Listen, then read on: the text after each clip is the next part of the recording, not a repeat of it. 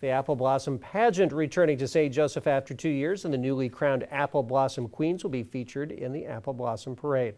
Winners of the pageant will be leading the parade on Saturday, and although appearances like the parade are a favorite among the queens, there are a lot of other experiences they're getting through the pageant.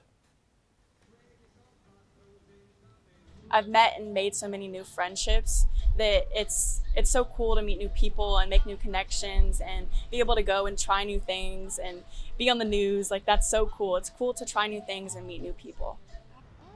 Winners of the pageant include Layla Burning as the Apple Blossom Queen, Caitlin Ledford, Junior Queen of St. Joseph, and Tiana Cunningham as Apple Blossom Princess.